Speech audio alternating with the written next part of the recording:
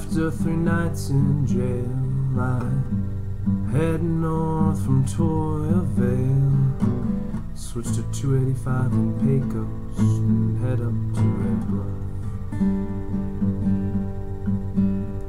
My walk's real steady and my eyes are real cold, but I feel like I'm all of 16 years old, lost in a travel lodge with the television on and the sound down. I don't feel so tough. Old issues of Sunset magazine to read, sleep for 12 hours, and dream about home.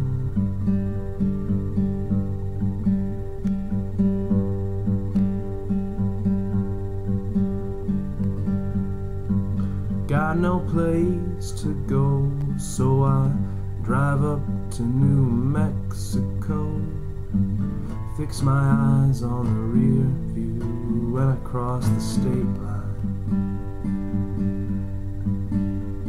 I panic, I guess, although it's quite late.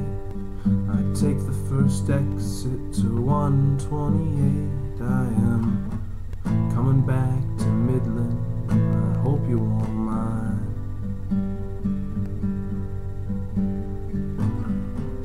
Polaroids are the two of us lying on the passenger seat. I drive slowly and evenly and dream about home.